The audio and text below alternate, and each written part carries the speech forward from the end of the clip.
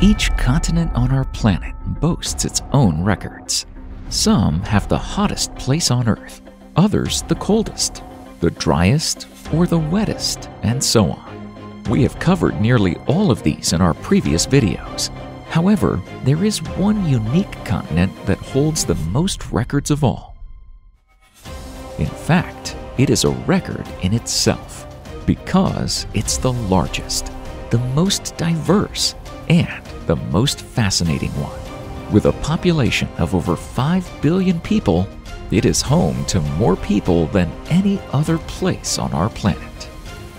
It's not hard to guess that we are talking about Eurasia. In today's video, you will learn what epic cataclysm led to the formation of Mount Everest. Are there monkeys in Europe? Who invented numbers? And what does Eurasia have to do with it? And who actually discovered Eurasia? Eurasia, a champion continent. Please hit the like button and subscribe to this channel. By doing so, you'll let the YouTube algorithm know that you like these types of videos. This way, even more interesting and educational content will pop up in your recommended videos.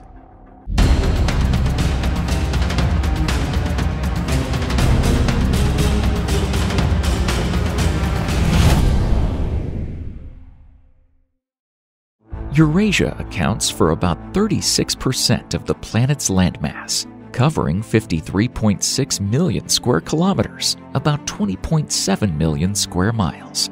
It is the only continent on Earth washed by 4 oceans.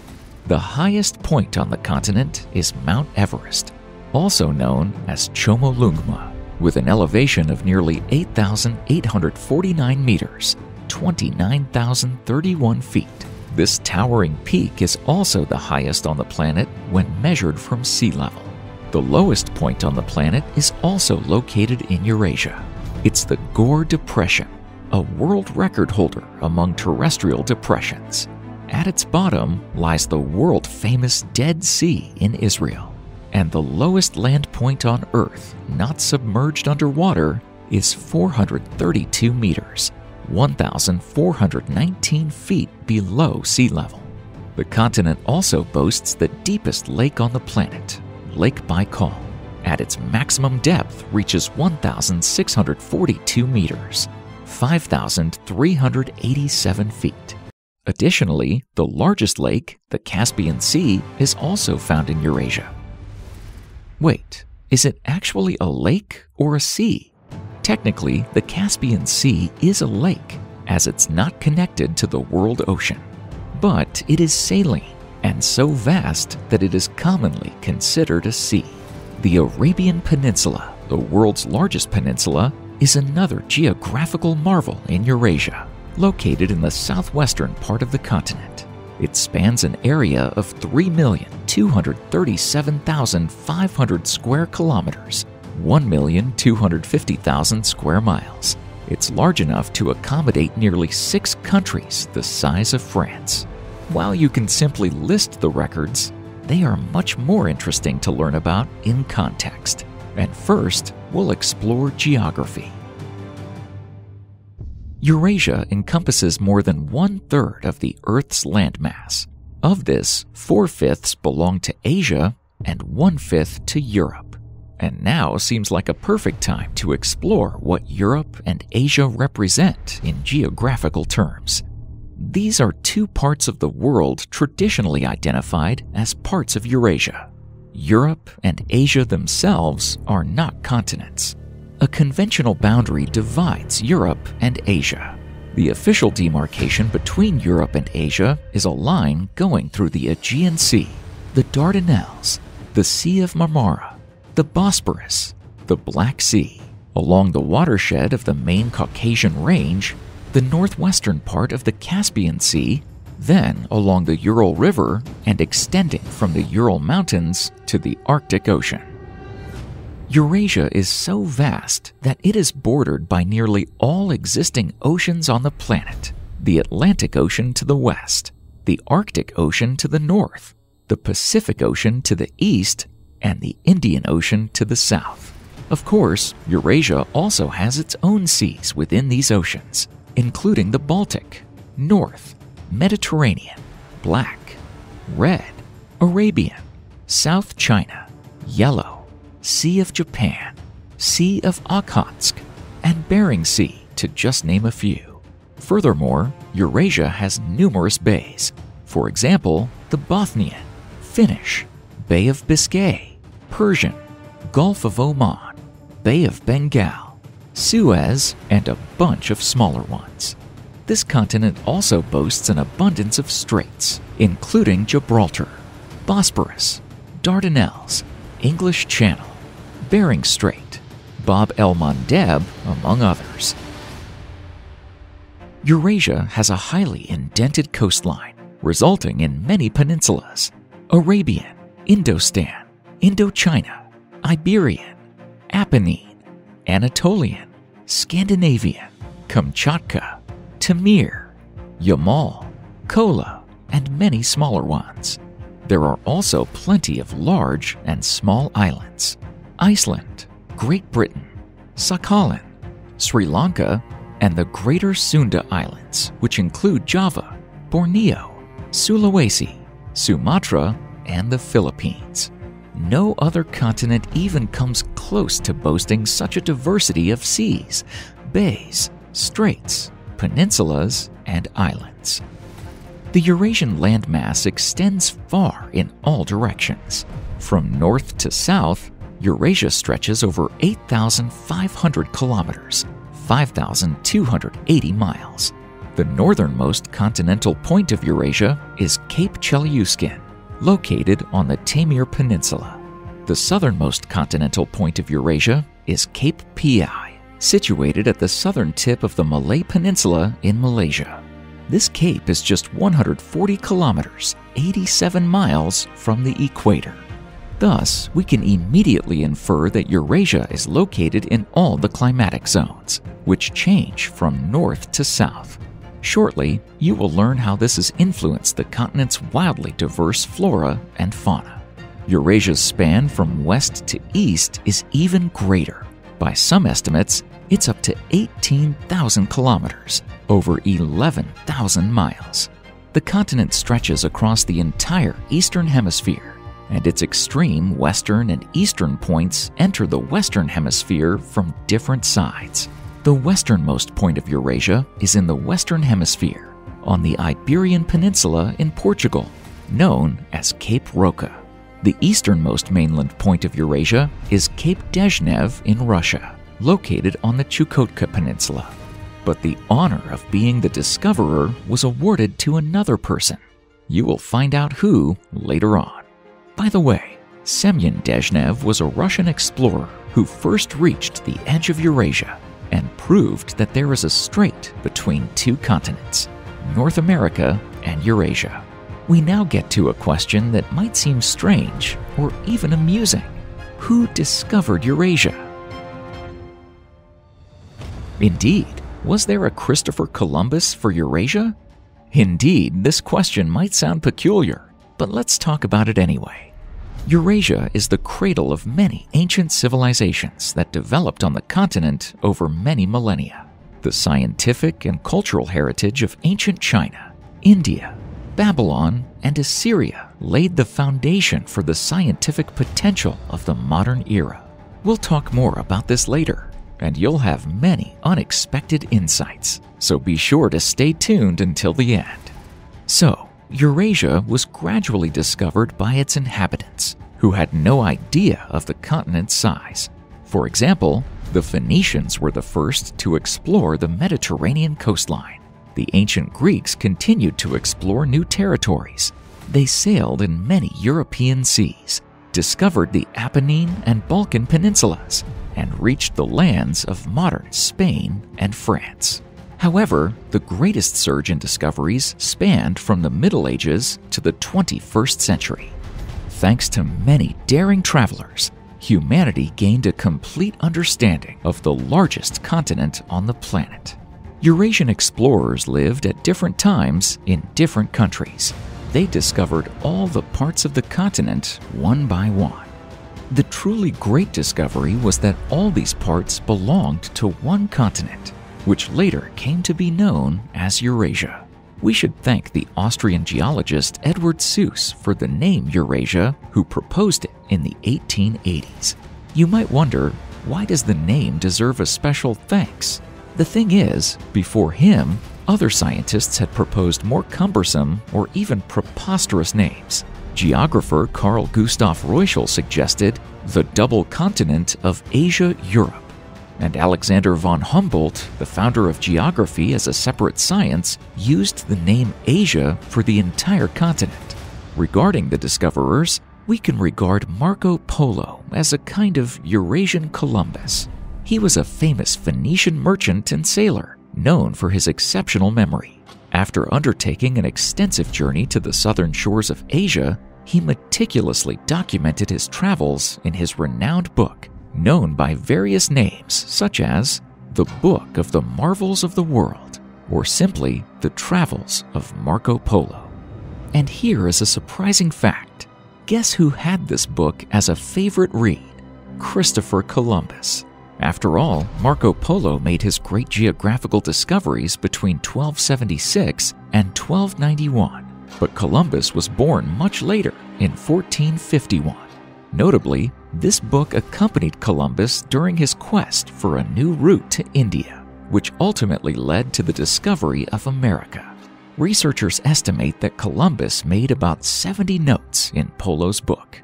It can be said that Eurasia's discovery was a gradual process that unfolded over several centuries, associated with many great minds.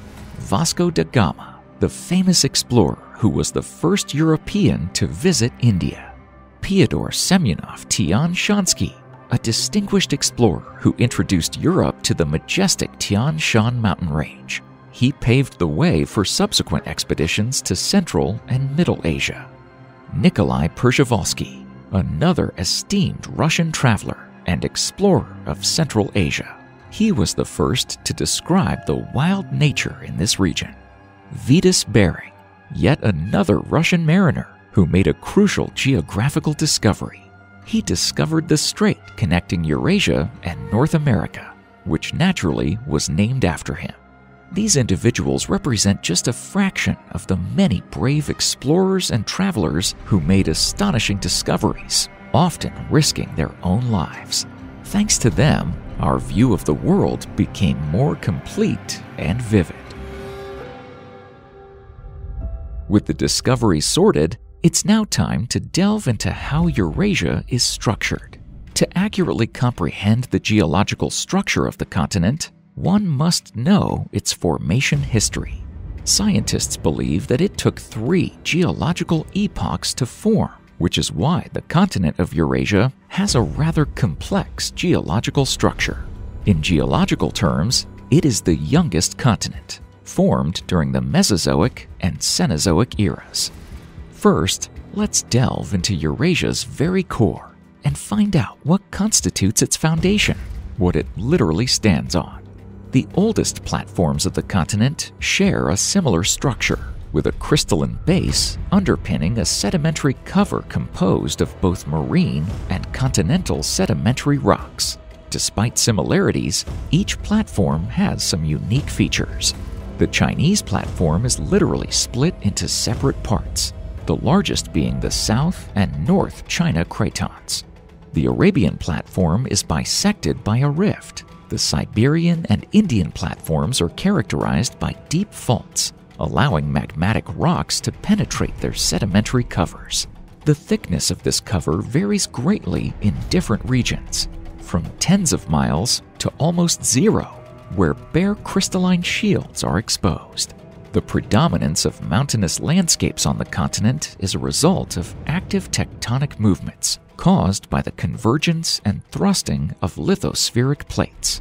It is estimated that mountains and plateaus account for up to 65% of Eurasia's territory. Don't you find it a little surprising? Mountains account for over half of the largest continent. But it's true. This makes Eurasia also the highest continent, with an average elevation of about 838 meters, 2,750 feet above sea level. The second largest type of Eurasian relief is plains. Mountains and plains are the main forms of relief on the continent. Unique to Eurasia, both its mountains and plains are the largest in terms of area and height, compared to other continents where mountain ranges are typically at the edges. In Eurasia, they are found both at the edges and deep within the continent. Different geological schools identify various orogenic belts, which include the continent's mountain ranges and plains that separate them. The two oldest belts are the Caledonian orogeny, comprising the Scandinavian mountains and the mountains of Great Britain, and the Central Asian orogenic belt, the latter being the longer one. It encompasses systems of different ages: Novaya Zemlya and the Ural Mountains, Altai and Sayansk, the Yenisei Ridge, Central Kazakhstan, and Tian Shan, Central Mongolia. Then there's the Alpide Belt, stretching from the Strait of Gibraltar to Indonesia. It includes the Pyrenees, Alps, Carpathians, Crimea, Caucasus, and the majestic Himalayas with Everest. Last but not least, the Pacific Belt. It's the largest and most active one on the planet, which earned it a dramatic name, the Pacific Ring of Fire. This is a kind of hellish entity, a giant tectonic belt around 40,000 kilometers, 25,000 miles long, and up to 500 kilometers, 310 miles wide, encircling the Pacific Ocean. Why a hellish entity? Because it contains between 750 to 915 volcanoes, accounting for about 2/3 of the world's total number. The Ring of Fire has up to 90% of the world's earthquakes, including 81% of the largest ones. A significant part of this gigantic formation falls within Eurasia. It stretches from the Vorkoyansk and Chursky mountain ranges, along the Chukotka Peninsula, Kamchatka, the islands of the Japanese, and Malay archipelagos. Since mountains occupy more than half of Eurasia's territory, it's worth examining them in more detail. Let's start with the continent's true pride. The Himalayas are the world's largest mountain system. Located in Asia, they span across 5 countries and cover an area of about 595,000 square kilometers, nearly 223,000 square miles. This massive range stretches 2,400 kilometers, 1,500 miles, with the width varying from 350 kilometers, 220 miles in the west, to 150 kilometers, 93 miles in the east. This is a terraced system, with the average height of its peaks being 6,000 meters, 19,700 feet. The Himalayas have over 100 peaks exceeding 7,200 meters, 23,600 feet above sea level, including 10 peaks over 8 kilometers, 5 miles high. Among them, the world's highest mountain, Everest. The Himalayas formed as a result of the collision between the Eurasian and Indo-Australian plates about 25 million years ago. However, the process itself began much earlier. If one could go back in time and observe this in a time lapse, it would be an epic show. At that time, the Indian subcontinent was an island which collided full force with southern Asia, transforming into a peninsula. With enormous momentum, it began to crumple everything in its path. While this is a typical process in mountain formation, this particular case was unique due to the similar geological densities of the colliding masses. Instead of one plate submerging into the mantle, as in the case of subduction, both plates began to crumple into a gigantic accordion. This collision gave rise to the Earth's highest mountains and the largest plateau, Tibet. So vast was this planetary scale collision, and by the way, it's still ongoing. The Indian subcontinent hasn't yet expended its energy, so this colossal impact continues, making the Himalayas grow even higher. In the next 10 million years, It's projected to push into southern Asia by an additional 1,500 kilometers, over 900 miles. Now, let's shift our focus to another part of the world, Europe. The Alps are the tallest mountain range in Europe. This system spans 1,200 kilometers, 750 miles in length, and up to 250 kilometers, 160 miles in width. Its highest peak, Mont Blanc, stands at 4,805 meters, 15,766 feet, and is located on the border of Italy and France.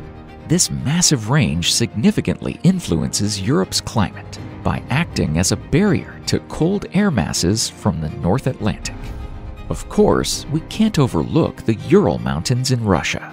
Besides conventionally dividing Europe and Asia, they also significantly influence the climate of nearby territories. This mountain range extends 2,500 kilometers, 1,600 miles, with the widest part exceeding 150 kilometers, 93 miles.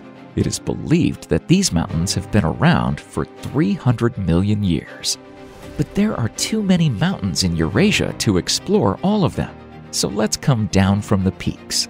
Eurasia is also renowned for its plains and has 6 of the 10 largest plains on the planet. The East European Plain, second only in size to the Amazon basin, spans just under 4 million square kilometers, 2 million square miles. From the Scandinavian and Sudeten Mountains to the Ural and the Caucasus, the plain's dimensions virtually match those of the East European platform, shaping its relief. Other notable formations include the Central Siberian Plateau, the Arabian Plateau, and the West Siberian lowland, as well as 2 other large plains, the Deccan Plateau and the Indo-Gangetic Plain, both located on the Indian subcontinent. Let's not forget about the deserts. Eurasia is home to the Gobi Desert, the 6th largest desert in the world and the largest one in Asia. It's a vast arc formed by a long chain of local deserts and semi-deserts, stretching over 1,600 kilometers, 1,000 miles from the southwest to the northeast, and 800 kilometers, 500 miles from north to south, covering the southern third of Mongolia and the northern provinces of China. Yet, deserts aren't Eurasia's most defining feature. The continent is much richer in water bodies. Thanks to its impressive size, Eurasia boasts hundreds of water-rich and long rivers. No other continent is so abundant in large water bodies. The Arctic Ocean receives water from the short rivers of the Scandinavian peninsula and Eurasia's largest rivers like the Ob, Yenisei, Lena, Northern Dvina, and Peshora, all located in Russia. These rivers primarily rely on snowmelt for their flow, freeze over for extensive periods in winter, and undergo heavy flooding in spring.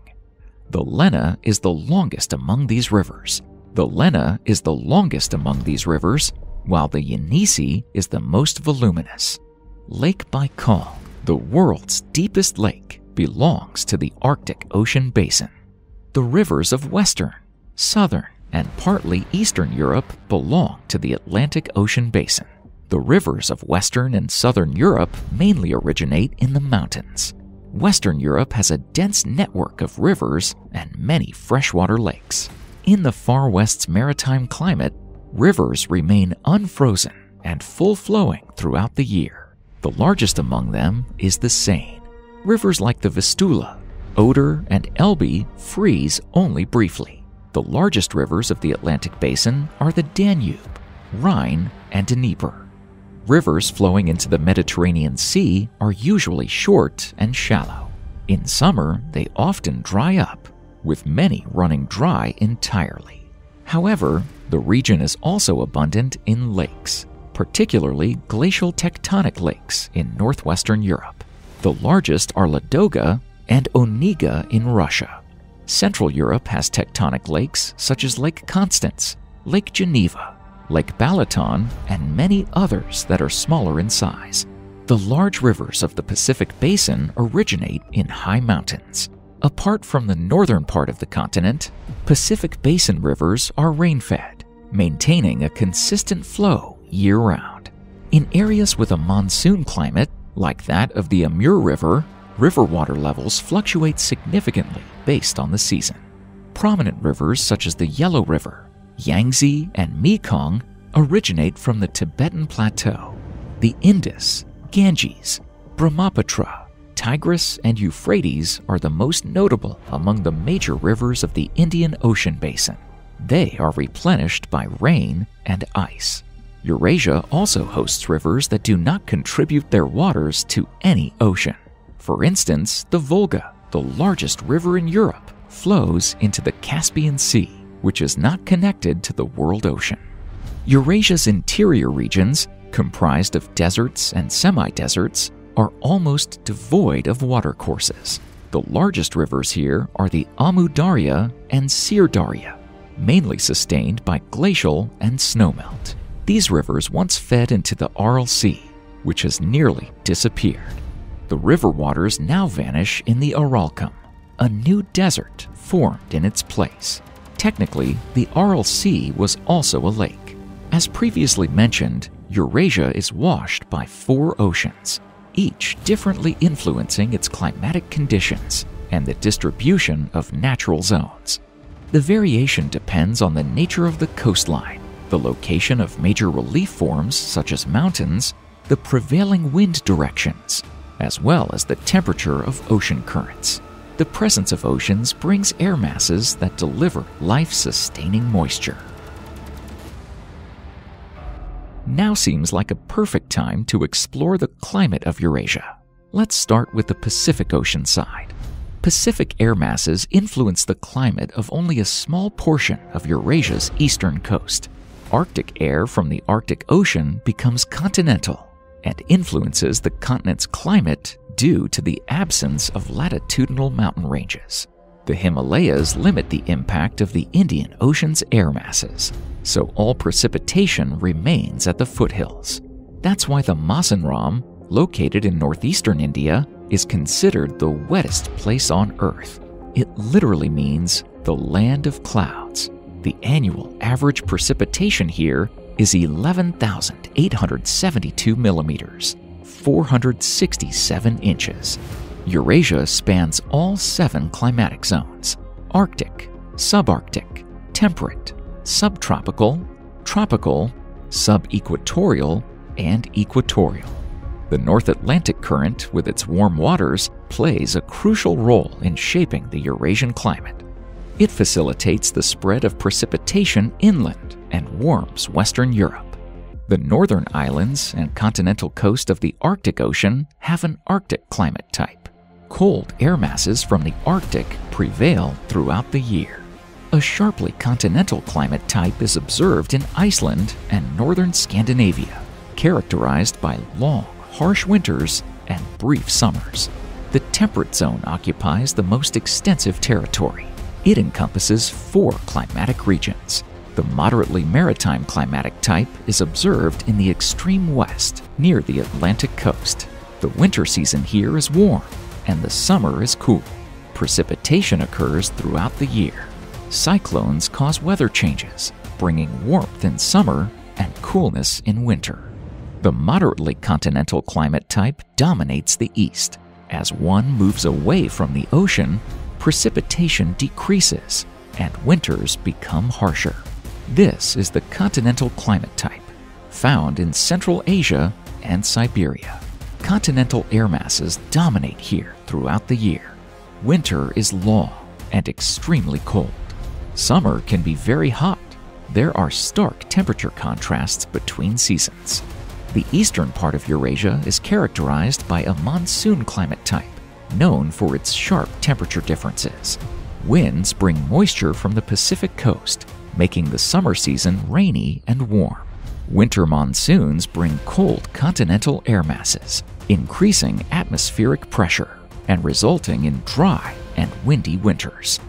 The subtropical zone stretches across all of Eurasia. The subtropical Mediterranean climate type is observed in the southwestern part of the continent, along with the Mediterranean coast. Summers here are dry and hot, while winters are rainy and warm. The subtropical climate type is found in the central regions of the subtropics. Summers are hot. Winters are cold with sparse precipitation.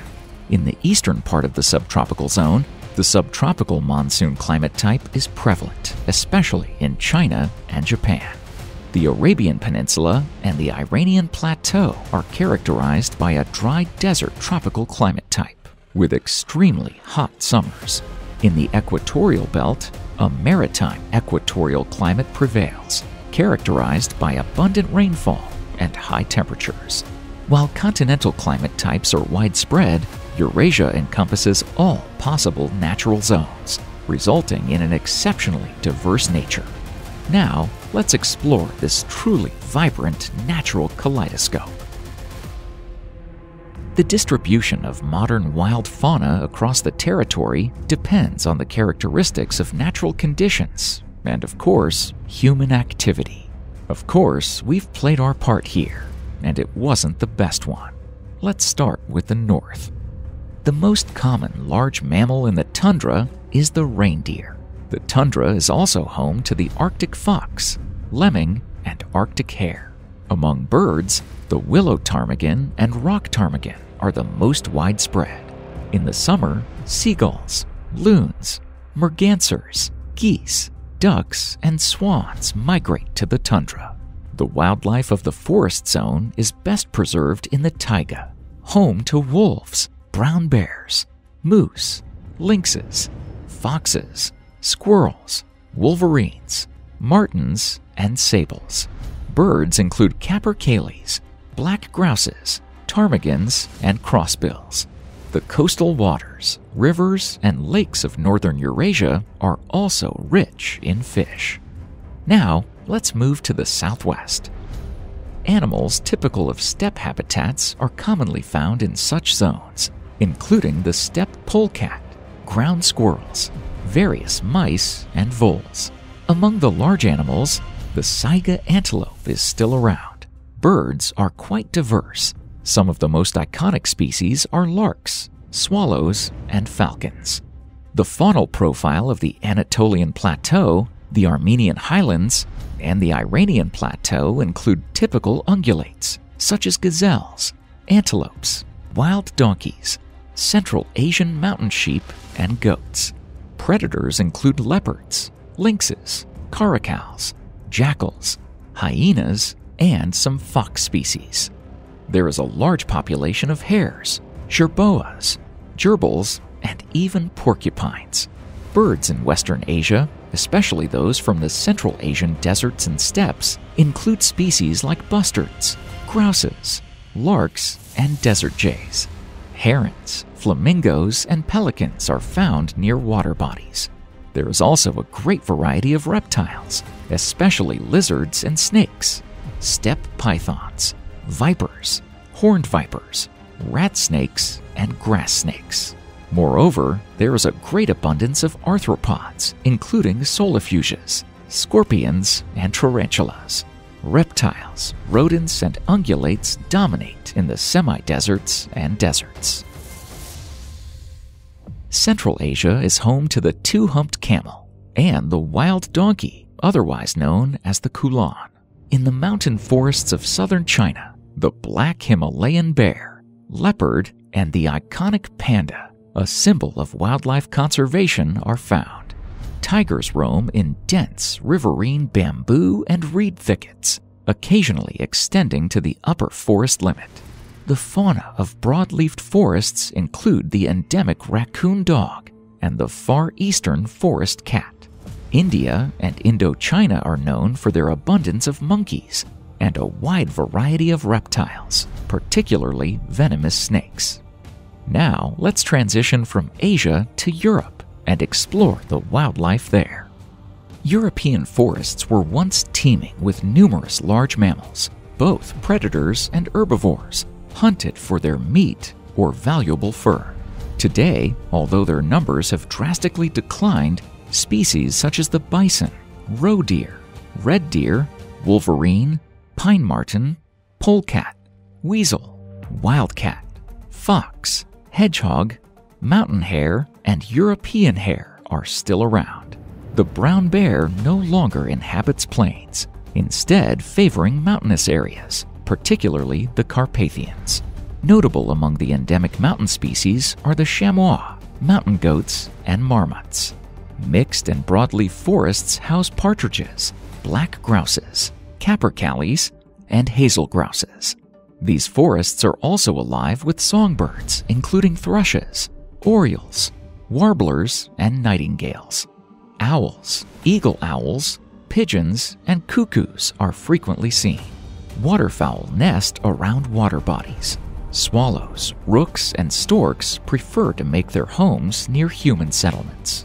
Most of these birds are migratory. In autumn, entire aerial caravans of geese, ducks, cranes, and flocks of rooks follow precise migration routes southward, only to return to their nesting sites in spring. The rivers and lakes are mainly populated by carp species, but salmonids are also found.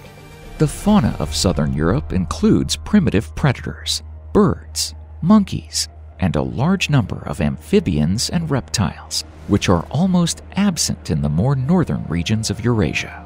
Yes, you heard that right. There are monkeys in Europe. The colony of Barbary macaques in Gibraltar is the only one living in the wild in the entirety of Europe. The common gannet, a member of the viverrid family, lives in the Pyrenees and southern France. If you haven't heard this word until now, then seeing once is better than hearing it twice. Look how cute this cat is. But keep in mind that it's a fierce predator. Wild goats still roam the mountainous areas with sparse vegetation in the Aegean Islands and the southern Balkan Peninsula. In the Mediterranean, goats are widespread and in some areas are the sole domestic animals. Southern Europe is home to the Pyrenean desman, porcupine, jackal, and wild rabbit. The region's bird life, as distinctive as its mammals, includes the blue magpie, rock partridge, Sardinian warbler, Spanish and rock sparrow, among others. Predatory birds such as the black vulture, griffon vulture, and bearded vulture are also common. Reptiles flourish in the dry climate. Endemic species include gecko lizards, chameleons, the Mediterranean viper, and other snake species. Terrestrial turtles are represented by the Greek tortoise. The region also has an abundance of arthropods, including scorpions, freshwater crabs, a variety of beetles, cicadas, and vividly colored butterflies. Let's revisit Central Asia and take a closer look at these fascinating lands. The desert plateaus and mountain ranges of Central Asia have some unique fauna. It is characterized by a relative scarcity of species and a dominance of ungulates and rodents. These animals are adapted to the vast, treeless, and waterless expanses characteristic of Central Asia's heartland, where few creatures choose to reside. Some animals are restricted to specific areas of Central Asia, while others are widespread throughout the region. The wild yak, for instance, is almost exclusively native to Tibet. This large animal thrives on the sparse vegetation of high desert plateaus and endures the harsh continental climate, though it cannot withstand high temperatures. In the Tibetan Plateau and Central Asian mountains, argali, addax, and Marco Polo sheep are quite common. The Mongolian gazelle, wild ass, kulan, and the extremely rare kiang, along with the wild two-humped Bactrian camel, roam the steppe and semi-desert plains of Mongolia and northwest China. Predators in Central Asia are not as varied as ungulates. In the mountains, one can find the snow leopard, also known as the unts, as well as the Tibetan subspecies of the brown bear and wolf. Foxes, gray wolves, weasels, and jackals are almost ubiquitous. Rodents are abundantly represented in plains and mountainous areas, both in terms of species diversity and population size. Birds are especially diverse in mountainous areas. including the Himalayan manau, Tibetan snowcock, alpine chough, bearded vulture, and wall creeper. On the plains, bustards, partridges, and larks are commonly seen. Central Asia has few reptiles and amphibians, but some lizard and snake species and the land tortoise are prevalent. The rest of southern Eurasia, within the Indo-Malayan realm, is characterized by a rich biodiversity and ancient wildlife. Notable ungulates of the Malay archipelago include the Malayan or two-colored tapir, which has relatives in South America, the one-horned Indian and two-horned Sumatran rhinoceroses, and the wild bantang, ancestor of Balinese domestic cattle, the Indian buffalo, and the gaur. Among omnivores, the Malayan bear, curiously named the sun bear, stands out as perhaps the strangest and smallest bear in the world. On the islands of Sumatra and Kalimantan, one of the great ape species, the orangutan, is found. Gibbons, Old World monkeys, and some species of macaques are quite common. Tree shrews and primitive primates like lorises, closely related to primates and insectivores, are also present. The giant Komodo dragon, the largest of modern lizards, inhabits the relatively small island of Komodo, reaching 3 meters, 9.8 feet in length, and weighing up to 70 kilograms, 150 pounds. The rivers of Kalimantan host the large gharial crocodile.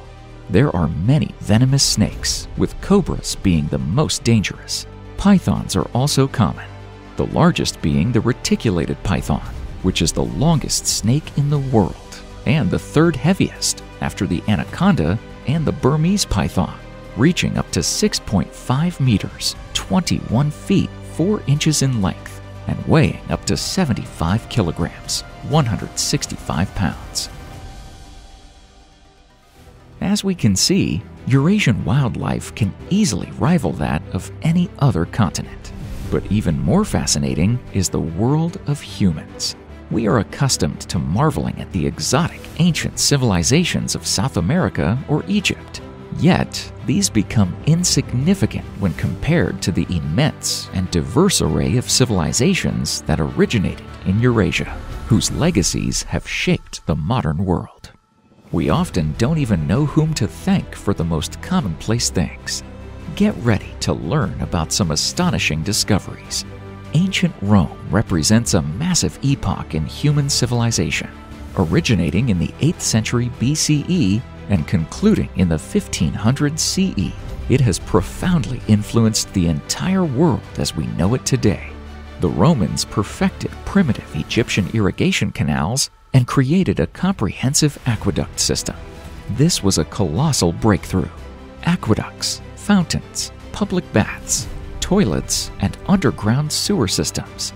All these were conceived, invented, and built by the Romans. Many ancient Roman structures like the Pantheon, Colosseum, and Roman Forum have survived to this day thanks to the use of cement and concrete. Yep, the Romans also invented concrete. They began using it in the construction of aqueducts, buildings, bridges, and monuments more than 2,100 years ago throughout the Mediterranean basin. Roman concrete, while not as strong as its modern counterpart, was surprisingly durable due to its unique formula. The Romans used slacked lime and volcanic ash, creating a kind of sticky paste.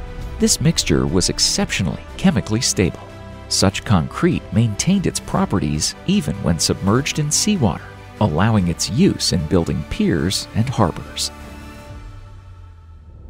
Of course, we owe the concept of roads, not just pathways, but as a civilizational invention, to Roman civilization.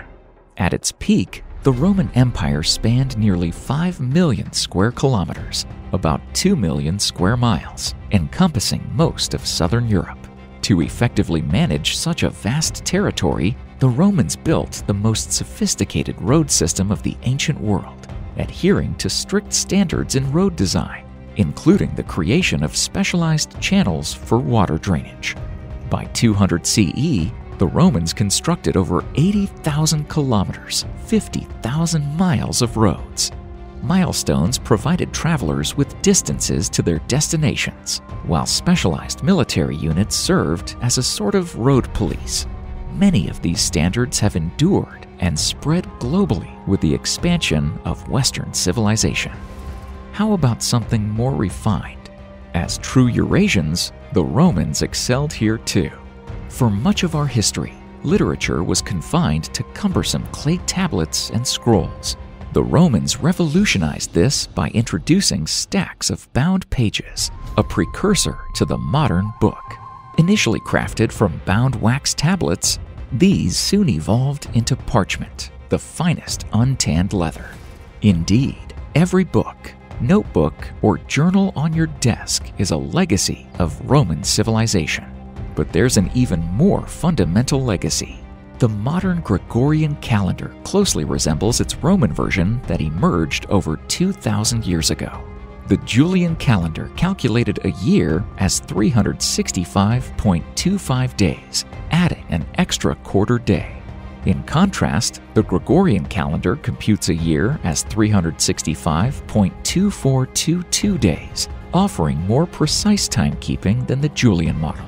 Roman scientists and priests went through a long, complex, and at times paradoxical journey before they could develop the Gregorian calendar.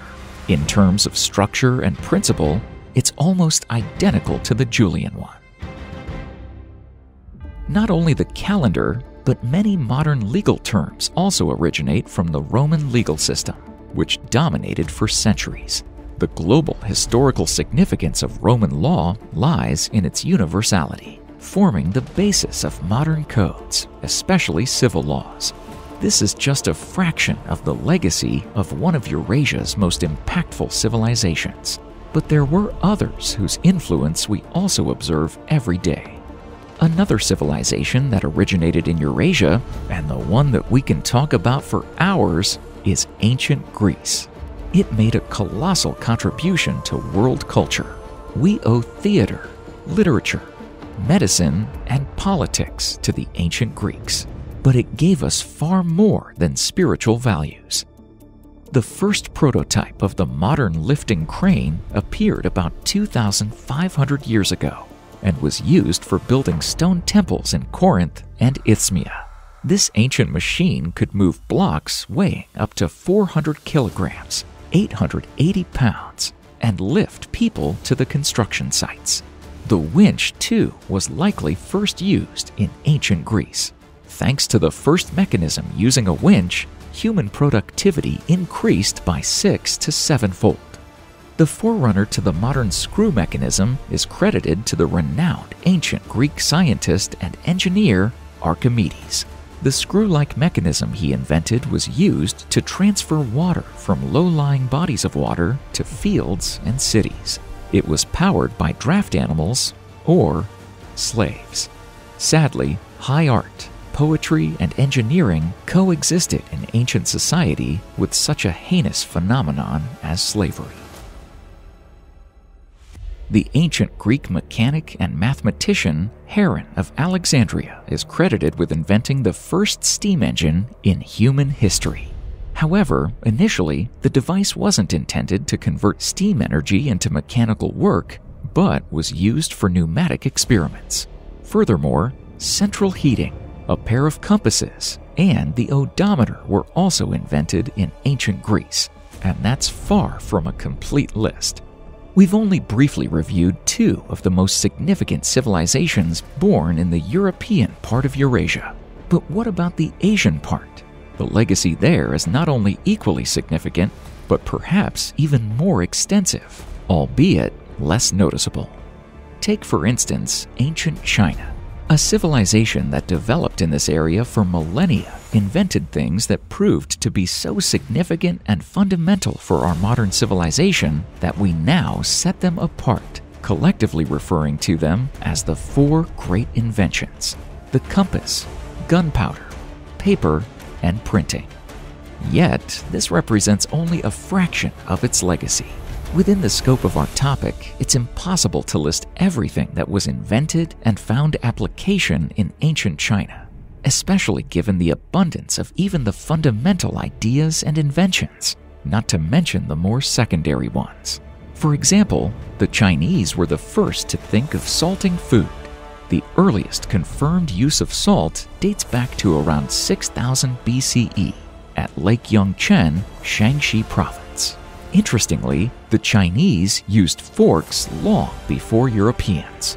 Wait, what? What about the famous Chinese chopsticks? Yes, that's right. Archaeologists discovered bone forks in burial sites of the Kajia culture of the Bronze Age, 2400 to 1900 BCE. And only in the Middle Ages did China begin to use chopsticks. Forks were also found in burials from the Shang Dynasty, 1600 to 1050 BCE, and subsequent dynasties.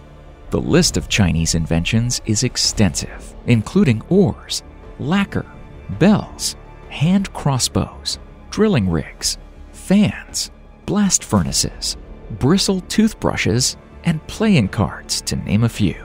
Remarkably, the first paper banknotes also originated in China. We've just briefly touched on the legacy of only 3 of the most prominent Eurasian civilizations. But there was also the ancient Indian civilization, from which we derived the numeral system commonly referred to as Arabic, because it was the Arabs who introduced these numbers to Europe. Invented in the 5th century in India, these numerals were popularized by the scholar Abu Ja'far Muhammad bin Musa al-Khwarizmi. Thanks to him, the terms algorithm and algebra have been introduced to mathematics. As you can hear, these words closely resemble al-Khwarizmi's name, and that's far from an extensive list. The Phoenicians contributed to the creation of the alphabet, which became the basis for many modern writing systems.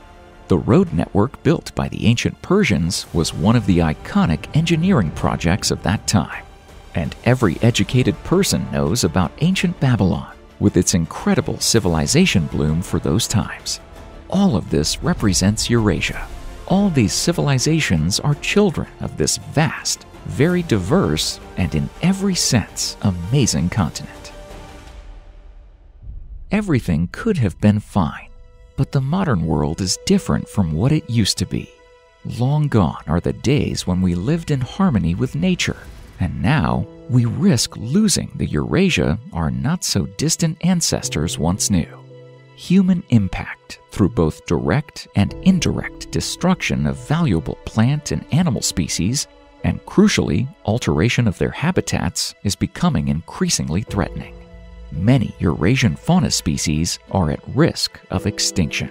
This includes 471 mammal species, 389 bird species, 276 fish species, 85 reptile species, and 33 amphibian species. About 2/3 of all wild animal habitats in Asia have been destroyed. In China, up to 20% of species are at risk of extinction. Among the 7 endemic mammals of Western Asia, 4 species, the Arabian leopard, striped hyena, Arabian tahr, and Arabian wolf, are endangered. The situation with species loss and habitat destruction in Western Europe shows little sign of improvement. In Asian regions, the most significant ecological problems include deforestation and land desertification in Central Asia. The temperate zone has also undergone significant changes. The plains of Western Europe have seen near complete deforestation, and the once continuous belt of broadleaf forests in Central Europe now exists in only fragmented patches. It's frightening to imagine what's happening in Siberia. Active deforestation is occurring in some high mountain areas as well. For instance, in the Himalayas within Nepal, almost half of all forests have been cut down over the last few decades. Even the least habitable northern tundra regions with very fragile ecological balance have been affected by human activity, not to mention the amount of human waste. The population is increasing, and the waste problems in many Eurasian countries is catastrophic, leading to irreversible consequences. Does it mean we've crossed the point of no return?